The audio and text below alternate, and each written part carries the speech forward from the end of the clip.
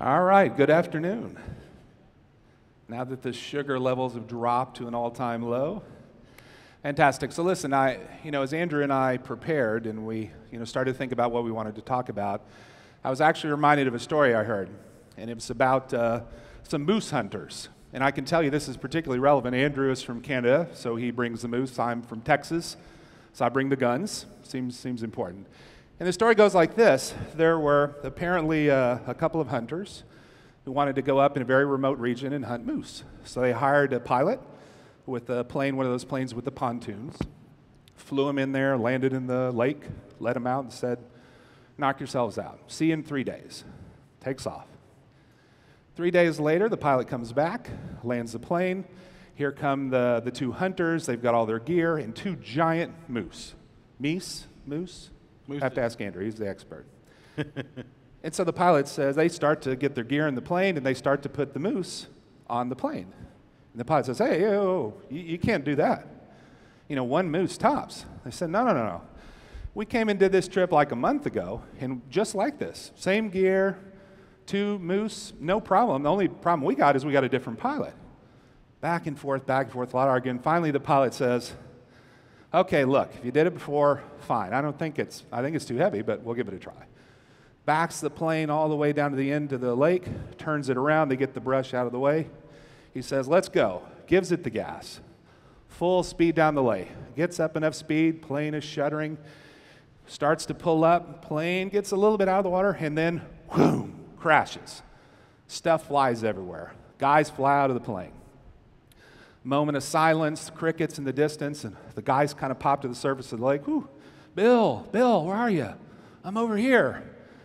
Man, where are we? He goes, well, looks like about 500 feet further than the last time. Now, I think the moral of the story here is what we're going to talk to you about is continuous delivery. It's a form of continuous improvement in software, right? How do we adopt these practices for ourselves? And so what Andrew and I are going to try to do is, let's face it, there are companies who were born in the cloud, built your applications from the start. But the truth of the matter is there are a whole lot of us in this room, including us, who have been building our applications before the cloud. And we have a way of doing things, long release cycles, right? Architectures that maybe predated some of this stuff. And yet we want to take advantage of continuous delivery, right? For all the reasons that we all know. So what we want to share with you is how did we go through that transformation? What were all the rocky points we've been through? What did we learn from that? And what do we do about it? So as much as possible, we want to be very practical about that. And so when we thought about this, we said, to be honest, this is, just like an addiction. I mean, we've done things a certain way for a long time. We've been trained to do that. We've been rewarded for doing that. And the fact of the matter is, despite the fact that our hearts tell us we want to go in a different direction, the rest of our body still feels that pull towards the way we used to do things. And it's hard to change that behavior, right? So maybe you can introduce us. I was just going to say, you've been talking all this time and you haven't even introduced yourself. Sorry. What's your name? So my name is Kendall, and I have a problem with long release cycles that I do on a repeated basis. Hi, Kendall. Come on, everyone. Hi, Kendall. Thank you. Okay, I'm Andrew, and I am an addict. Hi, Andrew. Some of you are a little too good at that, which makes me worry. So what we want to do is, best way to talk about this kind of a problem is the 12-step program. So we're going to take you through the 12 steps of breaking our own addiction to long cycles, talk about how we got there. So let's go through. How many of you are familiar with the program? No, you don't need to show your hands. Keep it to yourself. Step 1, admit you have a problem. So here's some good examples of this, right? The emotional reaction. We say, hey, the reason we like big releases is because big rocks make big splashes, right? I mean, we want to make a big dent in the market, big press releases, big. We love that. And how am I going to do that if I just do it one byte at a time, right? The truth of the matter is you can still accumulate a set of things and make as big a splash as you want. That's just marketing. It's something you can choose to do. Second thing, hey, 9 months long, right? The classic arm wrestling with product management. If I don't get it in this release, it's going to be 9 months plus another 9 months till I see it. We fight to the death, right? And there's cage matches. We put people on an island sometimes. The people that swim ashore get their release features in. It's no way to work. And at the end of the day, what we found is if you deliver incrementally, it turns out you have a lot more flexibility and a lot more voting power than you ever did. Because if you don't get something now, you can change your mind a month from now, and you still got a chance of getting that done right away. And last, the worst problem to have. Try not to talk to too many customers, because if they give us feedback that they don't like something, what are we going to do with that? We're already full, right? Worst possible thing. We need to go after the next feature because we promised it, even though we did a crappy job of the last one. No good. Andrew, talk to him about what we did for step 2. So for continuous delivery, we said, let's try doing what everybody's doing born on the web. We ought to apply the same techniques and, kind of extend that continuous integration where you've got the build, the publish, the deploy, automated testing. And what we found is just getting through that first part of the pipeline was really challenging, a lot more difficult than we expected. And that's what we're going to take you through, a lot more of the details of what happened, what went well, what didn't go so well. And then lastly, even then the next step of operating that software in a production environment also turned out to be a lot more challenging than we expected. And in fact, one of the things that we found, and we'll tell you a little bit more about it, is that it's not just one box, but we also started to see the need to have multiple production environments hanging off the end of this chain. So just to set this up, so you understand a little bit about our roles. So I'm the managerial part. That means I get to be all rosy and talk to you about how great everything is and everything works. Andrew, for those of you who know him, is the smart one of the two, right? So he gets to actually tell you the reality. So let's start with ugly truth part 2. I'm the distinguished engineer. So, I like most of you engineer types, you call it like you see it. And the truth is, one of the first problems that we found was that our stakeholders just, that's not the way they roll. And they still want to play the same game that they've been playing. But you say, well, wait a second, what we want to do is we want to take some time out of delivering features to go and establish this continuous delivery pipeline and build up our automated test cases. And they're like, yeah, that's all really nice, but can you do these 52 other things? Because at the end of the day, that's what they're being measured by. And so that was really a real problem. And of course, then you get the other one is like, okay, and that's fine, but then we get this urgent customer request. So this battle between the things that we need to do to be successful in this and all of the pressures from the external world around us. The next ugly truth that we came across was even within our team. And we're a global team. We have folks in China, Italy, Poland, Germany, you name it. We have people scattered across the globe. Even Canada. Yes, that's right. There are a couple of us, But one of the things that we found was that a lot of the developers, we'd find out that they weren't actually writing the tests. And we told them, you can't check in code until you've got the automated test. And the guy would be like, well, yeah, but the other guy hasn't written the test yet. We're like, what? But you're supposed to write the test. No, that's not my job. It's a tester's job. And so you have kind of this caste system that was ingrained into, people's minds and behaviors. And so, trying to churn that way of thinking was not trivial. And actually, I think one of the things that became really good, this is more on the good side, so I probably shouldn't tell you about that. That's right, that's a managerial job. So what do we do about that, right? So first of all, deadlines are dangerous, right? In the sense that there's always this lure that, hey, doing the next feature for the customer is somehow more important than making a system that works and that you can update regularly. That's actually not true. The other guys aren't coming, so they're us, right? Test automation is part of our fundamental job. And as Andrew said, we had to do a few things kind of in a forceful way to make the change happen quicker. Just talking about it and saying that's who we want to be wasn't enough. So we literally said, okay, nobody checks in another feature until a certain set of tests are written, period. Can't be done, right? And after that, in order to check in a new feature, it comes with tests, or it doesn't go in the build, period. We even invoked a few hostage scenarios. We had some video clips of family members and kids, but I wouldn't encourage you to do that in a lot of countries. Turns out that's illegal. Well, in some countries. In the other countries, seal the doors. Right. But, to each their own, whatever works for you. Just a quick show of hands. I'm curious, some of what we were talking about before about these different mindsets. Are they familiar to anyone in the room? Yeah, so it's not just us. Not my job. All right, so we got a bunch of addicts in the room. We'll be pumping it, never mind. So the next hunk of not such happy truth was we did stitch together this beautiful looking on PowerPoint continuous delivery pipeline that took 6 hours end to end.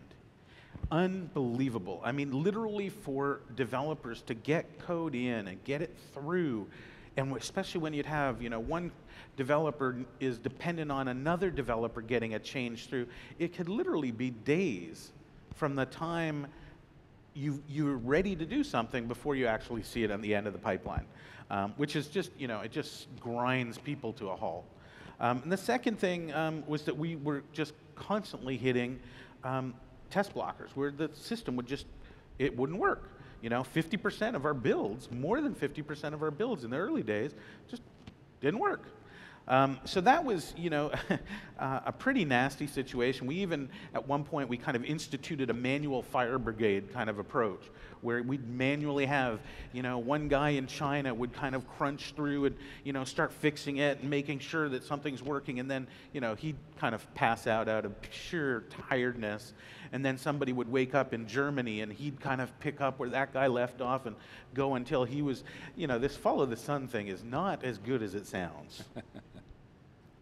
So, step 4, take inventory of yourself, right? What kind of automation do you really have? So for us, it turns out we had little bits and pieces for sure, but as Andrew said, we had big blind spots, big holes, and it cost us. I can't tell you, out of those 50% or more builds that failed, the amount of time we spent, a large portion of the team, installing, deploying that build, and beginning their work to realize, I can't go any further, and I got to go back, right? We, across a team that's distributed across the world, you can imagine that adds up in a hurry. Second thing, continuous delivery in this sense can't mean continuously not available, right? Please come back tomorrow. Sorry, system being updated. So, we learned from a lot of the design patterns here in OpenStack, right? It's this idea of multi-instance and how do you kind of roll through these things and keep your user-facing services alive. That was an important principle for us. And the third thing, which I can't understate, and I have to admit this was something that we didn't probably recognize as we should. The leaders who get this, who really want to be this kind of team, will not necessarily be the ones you're used to. So what I'd encourage you to do is look very, very hard for these people and help bring them to the front, right? You might have had a traditional lead who's the superstar in your domain for 75 years, right? Comes in with a walker, mumbles, puts his teeth in, and then codes something that you think is awesome. But that might not be the dude who's going to say, you know what? Continuous delivery is really going to help us get there. Find the people who are going to get you there. Put them in the light. Let other people see them. Reward that behavior, and the rest of the people will follow. Very, very important. So this is a bit of an eye chart of what we did, what our environment is. So we use a lot of our own tools from IBM, and in fact, there's a RTC, Rational Team Concert. That's where our source code is. We've got these build engines, and that would kick off over to Jenkins, which in turn would go and combine all of the components from the various different component teams. And then we put together some really neat stuff. One of the things we called deployinator, which would then go and stand up, multiple environments where we just have as many servers that we could put together to go and run a lot of these automated tests. And we developed a Selenium grid. How many people use Selenium for web-based testing? Great tool. We found initially that it was pretty fragile, and so we actually kind of wrapped it around sort of what we called a kind of a grid, where we just fire them up whenever we need them, and turf them, and at least that made us very productive. But at the end of the day, it took a lot of horsepower and a lot of work to get this kind of stuff together. So that led us to step number 5, admit your wrongs and do something about it, right? So one of the first things we learned, so we're development people, right? Development people think, of course my stuff's going to work, right? I'm good. I'm paid a lot of money and I'm worth it, right? The reason you have me here is because, I get it done. Truth of the matter is, no matter how good your automated testing is at any given point in time, and particularly at the beginning when you're kind of crawling your way to get to that critical mass, you're going to let some things through that you're not proud of, right? And so the first thing we learned, right, so OpenStack is wonderful at spinning up a system quickly, right, with an image on it. So that's great. That means we could deploy a new build that we have that we're proud of, or we think we're proud of, pretty fast. Turns out it's equally good at going the other direction.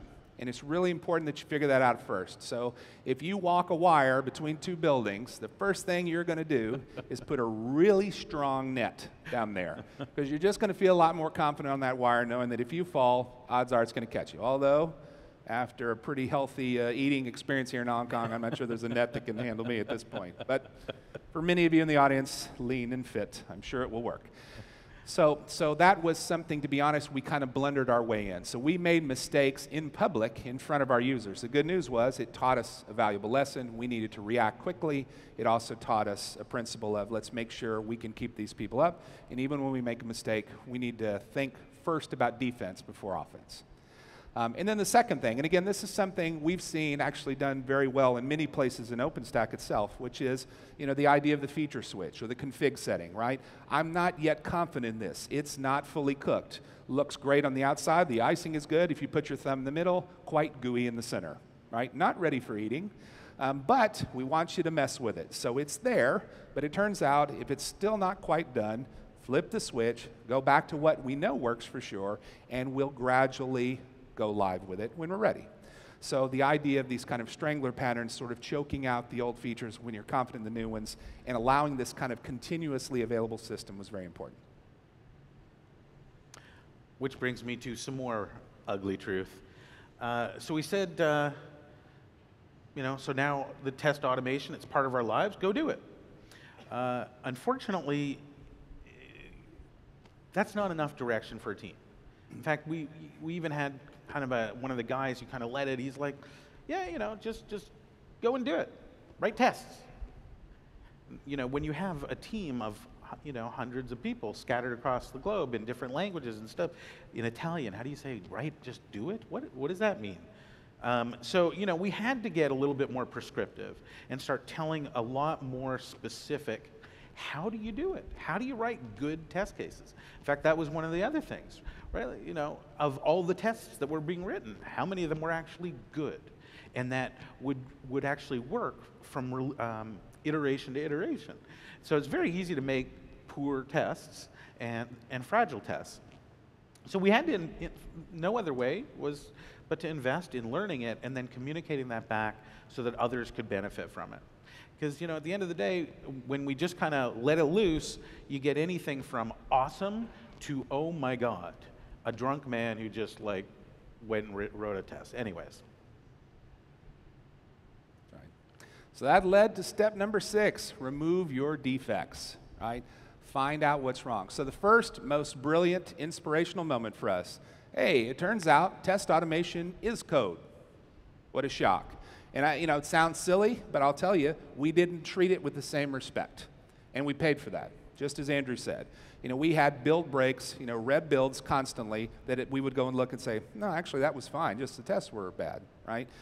So lots and lots of lessons here, very practical ones. First of all, right, treat it like anything else you do. So if you do code reviews, do code reviews. If you, have something around, promotional system, go through some gates, do that for your test automation, just like your features.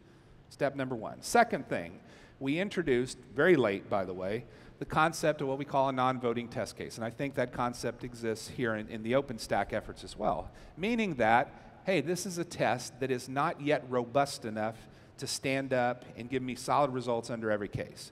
But it's necessary. I do want to run it, but it doesn't, if it fails, it does not stop the train, right? So having this idea of saying these are in progress and these are sturdy and a benchmark for me to say green or not, really, really critical, right? And having that two-class system. Second thing, tests are atomic. We had a lot of folks, as Andrew said, we started with this wonderful idea of, well, we got professional folks. Well, all we got to do is say, dude, write test automation. Y'all know how to do that, right? Go, do test automation, right? This is a little even more inspiring than that. It's hard to imagine, right? But I mean, I can really whip into a frenzy. So, it turns out you let the flowers bloom and you get a lot of weeds. So we had lots of cases where people wrote a test case that said, well, you know, I mean, the one I wrote 3 things ago, surely that's run and left behind some stuff that this test case is expecting. Well, not really. Turns out when we mix and match those things, that stuff didn't work. So they need to be self-contained. Third, tests can't have allergies, meaning that, you know, sensitivities. So we found things, Selenium is a good example of that, right? Where we're looking for something on some part of the screen. Well, in the meantime, we do a little user feedback. The users say, I universally hate you, and I will kill you and everyone who looks like you, plus your family members, just to throw it in. It's that bad. And we say, you're right, I feel terrible, go back and fix it, change the screen, they love it, our tests break. Because where's pixel 47 down and 32, right?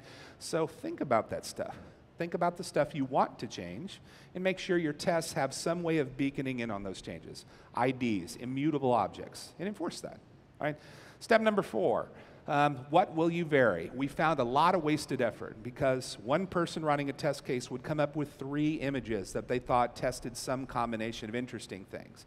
The person sitting right next to him, literally, would write a test case and create 3 different images, sort of kind of like that, but not really, that did this. Now, you can imagine the fun we had with build breaks where we said, dude, I don't know what you're talking about. It works great with mine. Say, yeah, but we had that other image that the other dude put there, and when that ran, what image is he using? Oh, right?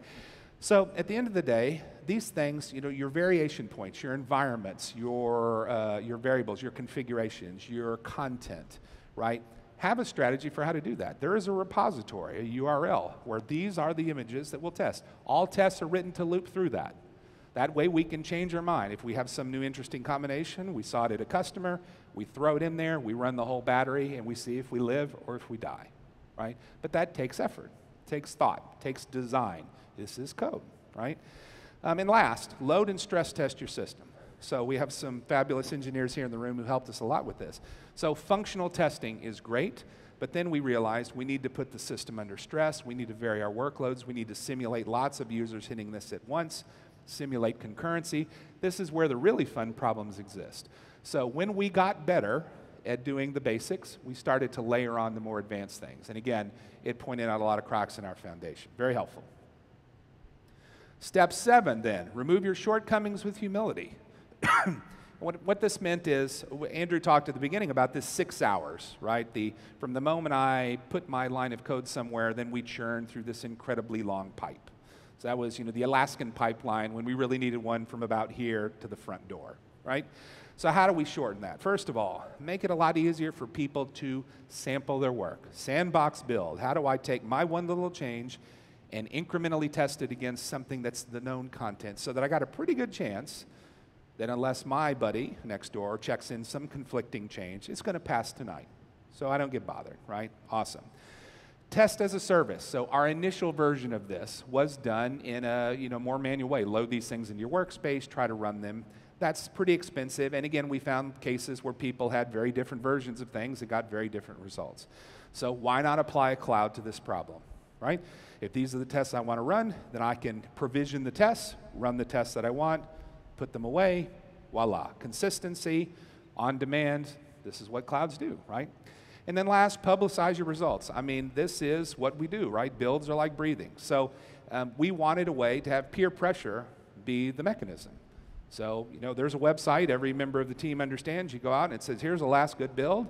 Here's the one that was done before that. Here's all the tests, and that one is wrong. That one failed, right? And everyone goes, sweet, Edmund, nice, right? And then we have a pack of people with torches who follow him to the garage and beat him unconscious. Well, but that's because Edmund lives Are we filming? That's only because Edmund lives in Texas. Right, that's right. Perfectly acceptable. We don't beat people in other places, but in Texas, that's how it gets done. And Edmund, you break it again, I swear to God, I will pull this car over and you don't even want to know. All right, so that takes us to step 8.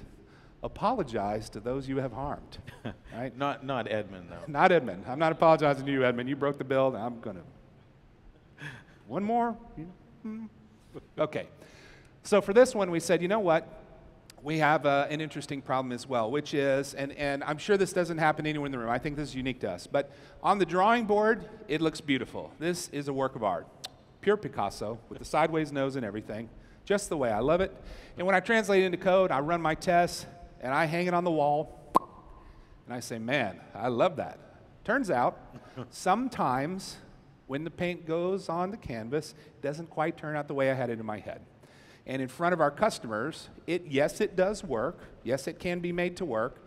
But in practical terms, it's awkward. There are some things you didn't get, right? Tangible things about what it takes for me to keep it running, not to get it running, right? So we decided, you know what? The first instance of this continuous delivery pipeline is going to be for us. So we forced our team and members of our team to use the product we were building every day while we were building it, right? Why? Because we wanted to learn from ourselves, and we wanted to make sure we didn't put something in front of our clients that we ourselves were not capable of using. That's pretty embarrassing. And secondly, it was a way for us to get this system working, built, tested in a little bit less public way, right? You probably don't want to go live with your continuous delivery pipeline in front of your banking application for your customers. I mean, you might because you're, good and really confident, but this might be an alternative for you.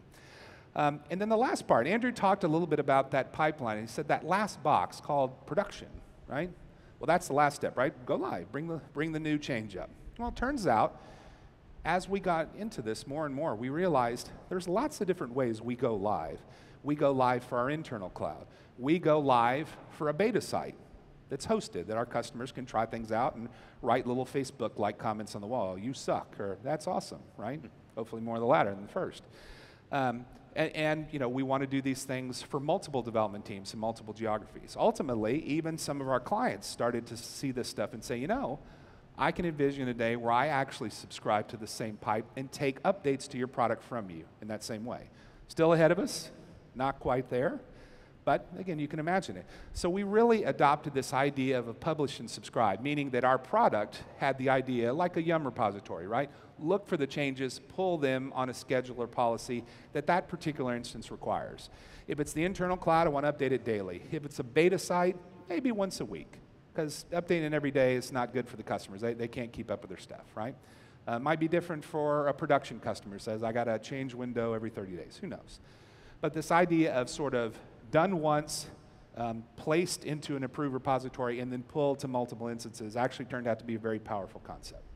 Well, and ultimately, it's giving the customers the choice, right? How do they want to get? Who knows? There may be some customers that are still happy with those old school ways of, every 6-9 months or whatever, boom, major upgrade. But, for those other more progressive companies that want to get the latest and greatest, they're happy to do that too. Right. So I think choice is a pretty important piece. Which leads to step 9, which is make direct amends, except when doing so would harm them, right? And so this is feedback, right? This says that, again, no matter how well you do, at the end of the day, you should assume that sometimes things aren't going to go the way you want.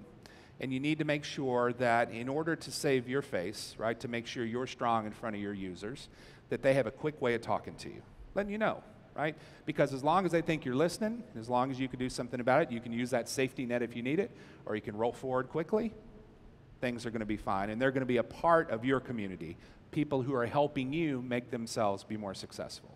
If you don't listen, and if they can't talk to you, you are the enemy. You are the people who are in the way of them getting their job done. And this whole thing is going to fall, right? So let them talk to you, talk back, let them know you're listening. And at the end of the day, make it easy. Because let's face it, surveys and all that other nonsense, none of us have any time. We got 3 minutes a day that's free, and that's from me walking from here to the bathroom, right? So if I can sort of Bluetooth you something, that's about all I got. So keep it short and keep it sweet. Well, as you can imagine, there's a little bit more of the ugly truth.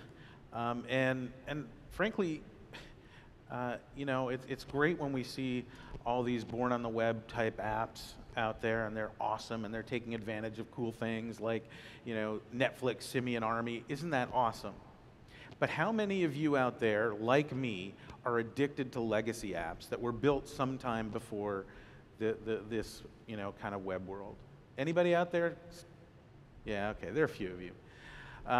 And this is the thing, is they just weren't designed for this kind of rolling updates and this kind of incremental, maybe take down parts of the system while you're upgrading other parts, but overall the system stays alive.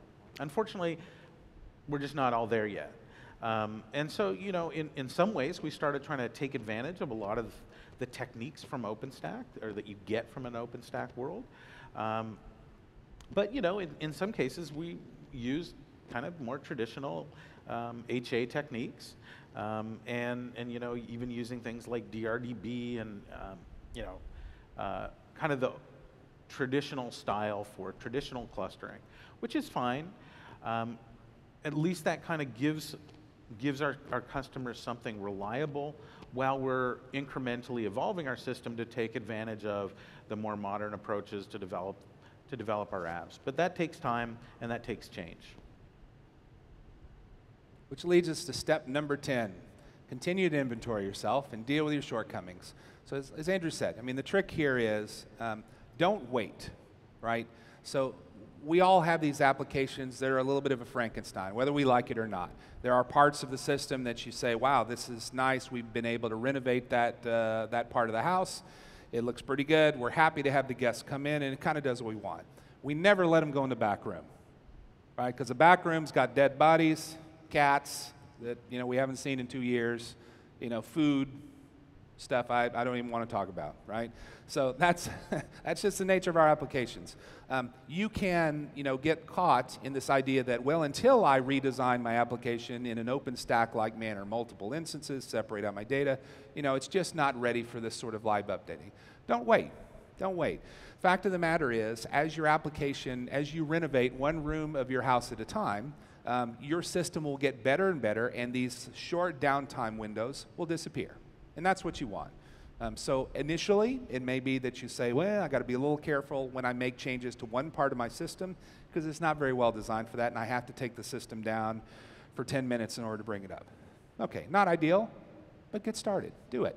And then fix that part of the house so that the guests can kind of wander around on their own, right?